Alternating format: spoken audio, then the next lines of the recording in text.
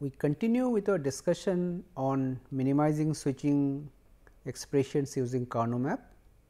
If you recall, we talked about how to minimize 3 variable and 4 variable functions. So, let us continue from that point onward. This is the third part of the lecture.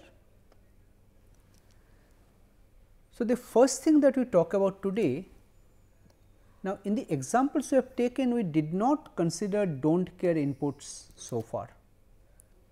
So, what is do not care input? You recall we mentioned this earlier also. Do not care is a kind of input combination which normally will never come or appear. Like you think of an example where the input numbers are BCD. There is a 4-bit input which is coming, which is a BCD number, BCD digit. Now, we know in BCD the 4-bit combination can be from 0000 up to 91001.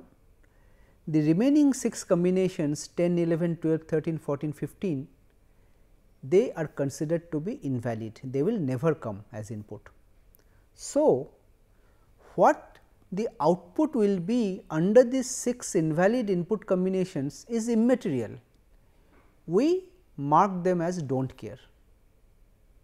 The output can be 0, it can be 1 also, I do not care, because the corresponding input value will never come in practice.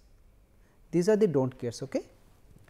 So, what I mean to say is that there exist functions where for some of the inputs which we call as do not cares, they will never appear, and so the corresponding output values do not matter.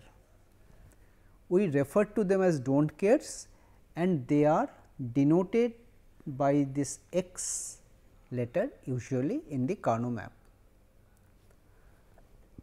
Now, the idea is as follows. You see, when we make the Karnaugh map, of course, we mark the true minterms, right, by using ones. Now, in addition, there will be some excess in the Karnaugh map. Let us take an example. Let us say in a typical Karnaugh map, let us say I have a 1 here, I have a 1 here, I have a 1 here, there is an x here. Normally, if the x was not there, I will make one cube like this and another cube like this, but because x is a do not care, which means I can assume it to be 0 or 1 as per my convenience. In this case, if I consider this x to be a 1, then I can make a bigger cube like this. So, I can make a bigger cube including x, but suppose there is another x here. So, I need not have to cover this x. So, if I cover the ones, the true minterm, that is sufficient. The only thing that I can use with x is that I can use it to make a bigger cube whenever required.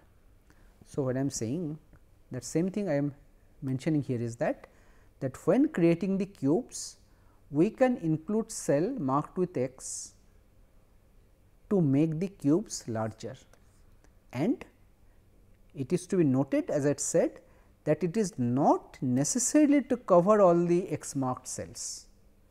They are meant only for your purpose of making the cube larger and nothing else. Okay? They are really do not cares. Let us take an example. Now, the first thing let me tell you is that how do we represent a function with do not cares. This is one way in which we can refer. This summation or sigma notation indicates that these are the true minterms. These are the true minterms, and sigma with a phi denotes do not care, indicates that these 4 are the do not cares. Now, in some book you will find instead of sigma phi, they have also denoted it like this d 3, 10, 14, 15, means the same thing, they are do not cares. Okay? D means do not cares. Now, let us look at this example.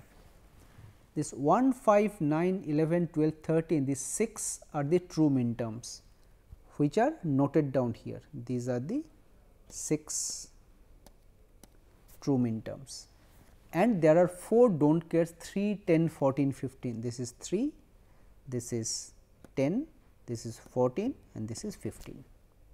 Okay. Now, with this 1s and x's, let us form the cubes. Well, one large cube I can see is this, we can make a cube like this. Now, with this x's, I can make larger cubes, like for example, I can make a cube like this to cover this one, and this one single one is still remaining. I can make another big cube including one of the don't cares here like this. But you see, I do not need to cover all the don't care, this x remains, let it remain, but I have covered all the ones, that is what I want. So, this long one will be C bar D plus this one will be A B and this will be 0 0 0 will be B bar and D. This is the minimized form in presence of don't cares, right. So, when there are don't cares, you can use this x's to your advantage like this, right. Okay. Let us take another example. This is an example where there are 3 true minterms 0, 7 and 10. This is 0, this is 7 and this is 10, 2, 5, 8, 15. This is 2, 5, 8 and 15. Well, here you see there are 2 1s in the corner and 2 x's in the corner. So, you can make one cube out of these 4,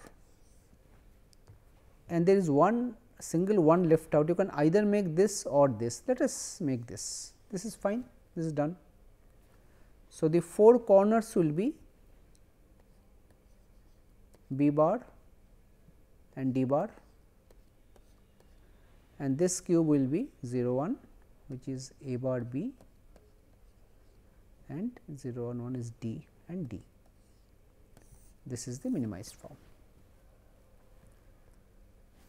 So, these examples actually tell you or show you that how to minimize using using K map when some of the minterms are marked as don't cares. Now, let us come to some important definitions with respect to Karnaugh maps, which will be required in our next method of minimization that we will be considering after this. Well, we know what is meant by minterms, true minterms, false minterms. Now, we introduce some new concepts called implicants, prime implicants, essential prime implicants. Let us see what these are. Okay. We start with implicant. Well, implicant means, as the definition says, suppose I have a function of n variables. Let us take an example. Suppose I have a function f, let us say of 3 variables. Suppose the function is a bar b c or a c or a c bar or let us say b bar c bar. Let us say this is my function. Now, a minterm, see, a minterm will be an implicant if and only if for all combinations of the variables, whenever the minterm is 1, f is also 1. Here, let us say what I am saying is that let us say this a bar b c, this a bar b c, this can be an implicant. This implicant means that whenever for some input combination this means this implicant is 1, the function will also be 1.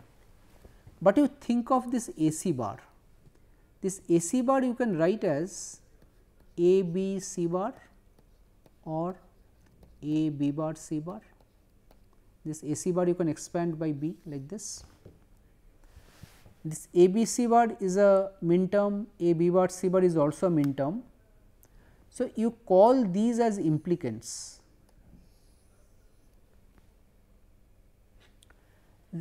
This implicant means you see whenever A equal to 1, B equal to 1 and C equal to 0, let us say this first min term or implicant will be 1 A B C bar. Now, because in F this is one of the terms, F will also be 1, that is the definition. A min term is an implicant if and only for all combination of the variable, whenever this implicant is 1, F is also 1, right. This is a necessary condition. Now, prime implicant is a special kind of an implicant. Prime implicant says that it is an implicant where if I delete any literal for it from it, it do not remain an implicant anymore. Let us take an example here, which is given here, F equal to A bar B, A C, B bar C bar. Here what I say is that this A bar B, here we are saying A bar B is a prime implicant. Why? This A bar B means what? So, for what input combinations A bar B is 1? Let us say for A, B, C values, if I want to list, A bar B means what? A is 0, B 1. So, C can be either 0, C can be either 1, these are the two combinations. This is an implicant because whenever A bar B is 1, the function f is also 1, but what it says is that if you delete one literal from here, like if I remove B bar, I make it only A bar, this A bar is not an implicant anymore, because for A bar I can have an input combination 0 0 0 also or 0 0 1 also, A is 1, B C is something. So, A bar will be true, but this is not an implicant. Therefore, I say that this A bar is not a prime implicant. So, a prime implicant is something which is in some sort, in some way it is minimal, like I cannot remove or delete any literal from it, and even after removal the property of implicant still holds, right. Now, with respect to the Karnaugh map, what does that mean? It means that it is a cube that is not completely covered by another cube. You see, with respect to the Karnaugh map, what is the meaning of this prime implicant and implicant? Suppose I have a 4 variable Karnaugh map. Let us say there are 4 ones here and I have a cube like this. This is a prime implicant. Now, if I consider a smaller cube like this, which is a proper subset of the larger cube, this will be an implicant, but not a prime implicant, because from this one I can delete one of the variable, still it will not change. I will have an example later, I shall show you. This is the basic idea. Let us proceed. Let us take an example here. Here we have a 4 variable map. Now, in this map, if you look at the cubes, this is one cube, this is one cube, this is one cube, all possible cubes I am showing, not the minimum one. This is one cube, this is also a cube. So, how many? 1, 2, 3, 4, 5. So, corresponding to these 5 cubes, the product terms are like this, you can check. This one means A bar, C bar, D bar, this one. This one means A bar B, C bar.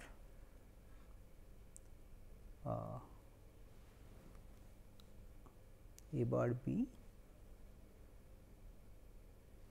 C bar, A bar B, C bar.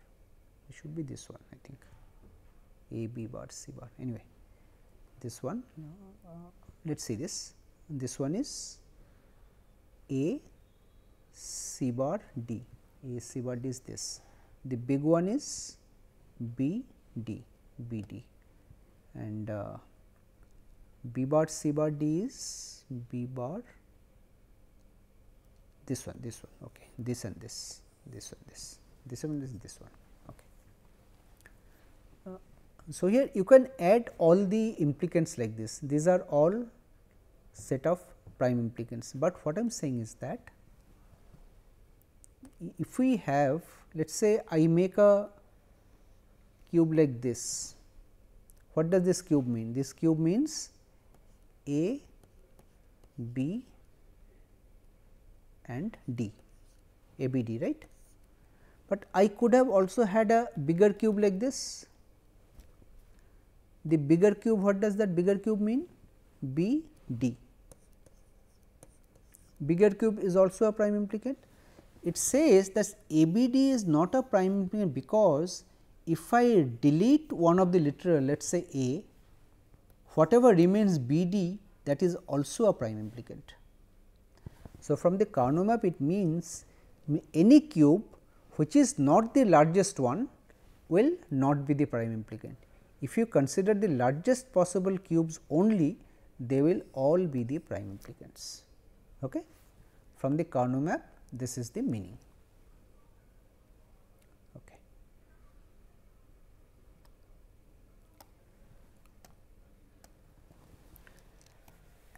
And there is a notion of essential prime implicant. Some of the prime implicant may not be essential, some of the prime implicant can be essential. The notion is like this: some of the prime implicant is called essential if that prime implicant covers at least one minterm of the function which is not covered by any other prime implicant.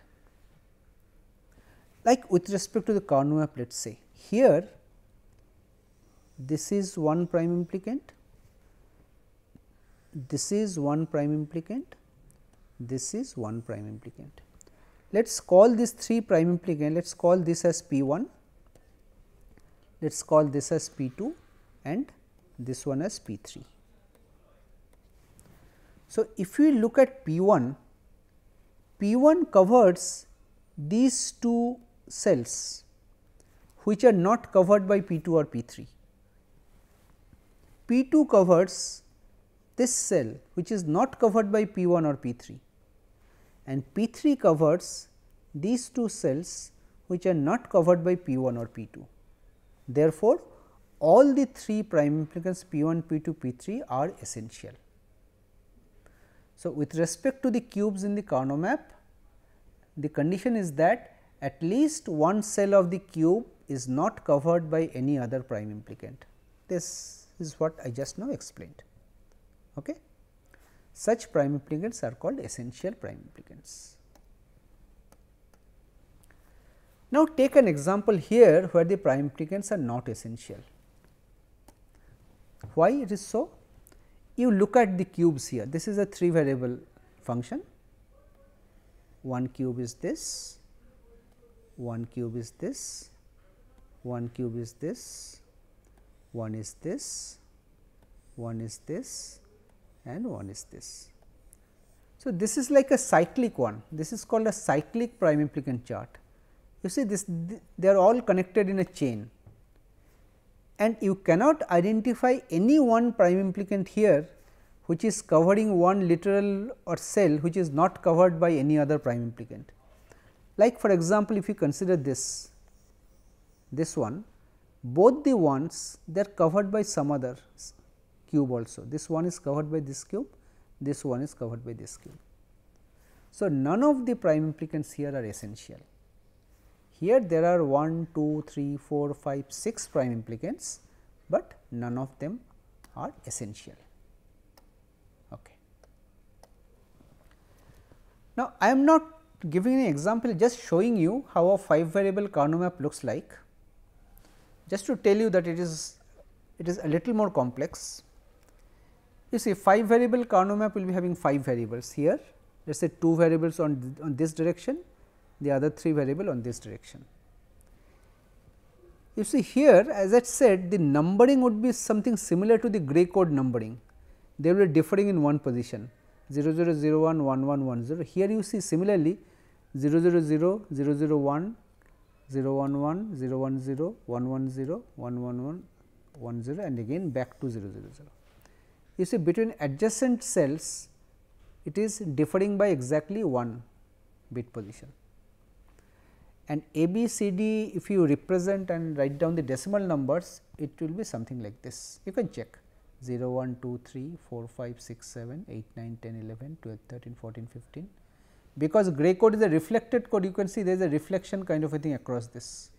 It is a mirror image 0, 1, 2, 3, from other side you count 4, 5, 6, 7, 8, 9, 10, 11, 12, 13, 14, 15 like that. Okay. 6 variable, again there will be 1 here, 1 here, it will become much bigger, it will become very complicated. Okay.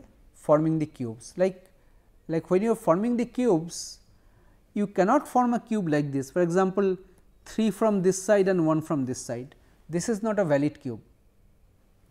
The rule is that you should have a power of 2 from this side and power of 2 from this side, they will be formed into a single cube. So, the rules are much more complicated here. So, I am showing you an example in this case 5 variable. Now, there are some results which you can just summarize with respect to what we have talked about, the prime implicants, essential prime implicants and so on. These results are important in understanding what we shall be discussing next. Now, I am just showing a few of these results here. First result says that any E-redundant sum of products, E-redundant means it is a minimized form. E-redundant sum of product means all the product terms are essential. If you remove one of the product terms, the function will become different. But you may have some function where even if you remove a product term, the function does not change, which means that product term was redundant, it was not required. Okay. When I say irredundant, it means it is a minimized form. That kind of expression for a function f is a union of prime implicants of f. This is important. It says that any minimized expression in sum of product form, whatever you write, something plus something plus something, these somethings must all be prime implicants. This is the first result, that in any minimized expression all the product terms must be corresponding to prime implicants, right. And second point is the essential prime implicants are those, you recall, which will be covering some min term that are not covered by any other prime implicant. So, in any minimized expression, those essential prime implicants must always be present, otherwise it cannot represent the function, some of the min terms it cannot cover, right. So, the second point says that the set of all essential prime implicants must be present in any irredundant sum of product expression. And the third point is just a corollary of it. It says any prime implicant covered by the sum of the essential prime implicants must not be contained in any redundant. It says that suppose I have some essential prime implicant, let us say I have this one essential prime implicant, another essential, let us say P 1, P 2, P 3. Let us say there is some prime implicant, there is some prime implicant, may not be essential here in the common area in this P 1, P 2, P 3. Now, if this is here, then this fellow must not be contained in any redundant expression, because P 1, P 2, P 3, because they are essential, they will always be there, but because they are always there, anything which is already covered must not be there. So, any prime implicant covered by the union or the sum of the essential prime implicants must not be present in any minimized form. That is the idea. Okay. These are some of the results. Now, just one thing let me tell you briefly. We talked about how to generate minimum sum of products expression using Karnaugh map, but what about product of sums? Because of the principle of duality, if you can do sum of products, you should be also be able to do product of sums. So, using Karnaugh map, in fact, we can also do that. I shall just take one example to show you how to do it without going into too much detail. Okay. So, the point to note is that the process is somewhat similar. There are a couple of differences. The first difference is that when you form the cubes, you form them using the 0 cells or the false min terms, not the 1 cells, which you do for sum of product. And lastly, when you write down the expression, for example, when you are writing down the expression for sum of product, if there was 1 0 here, you are writing A B bar. Okay. 1 means A, 0 means B bar, but here the convention will be different. A variable corresponding to be 1 will be complemented, while a variable corresponding to 0 will not be complemented. So, for 1 you will be writing A bar, for 0 you will be writing let us say B. These are the two changes. Let us take an example to show you how it works. Okay. Let us see what this slide means. Consider we have a function like this. It is in the sum of products form. These are the true min terms 1, 4, 5, 6, 11, 12, 13, 14, 15, which is shown by this Karnaugh map. These are the ones. Now, the remaining cells will be zeros. There are 11. So, the remaining there are how many? 5, 9. So, the remaining 7 will be zeros. Now, sometimes this remaining cells which are zeros are written in this product or pi notation. Pi of this means these are the false min terms of the function. Sigma means these are the true min terms, pi means these are the false min terms. So, when I talk about product of sum, we need to talk about the false min terms, and you make a cube just like you did earlier. There are 4 corner cells, make a cube out of them. There will be one cube like this, and let us say I make one cube like this. That is all, I have covered everything. Now, out of the 4 corner cells, let us see what are the thing.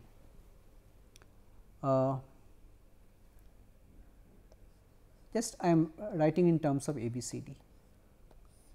4 corner cells here and here 0, 0 and 1, 0. So, B is 0, okay.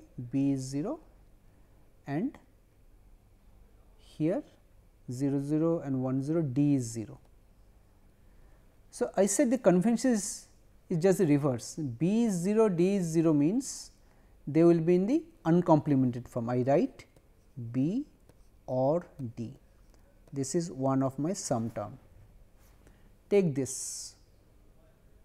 In this 0, 0, 0, 1 means A is 0. So, A is 0 and here 1, 1.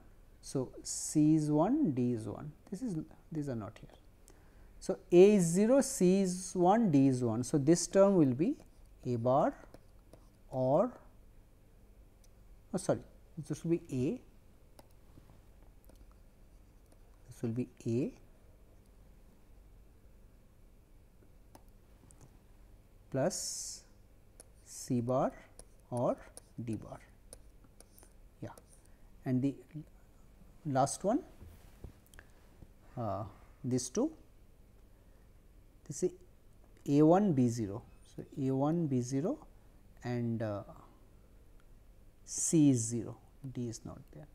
So, it will be A bar or B or C.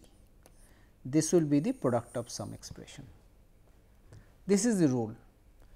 You consider the zeros, try to cover the zeros, and when you write down the expression, same way for zeros you use uncomplemented form, for ones you use complemented form, but instead of sum of product write them in product of sum form.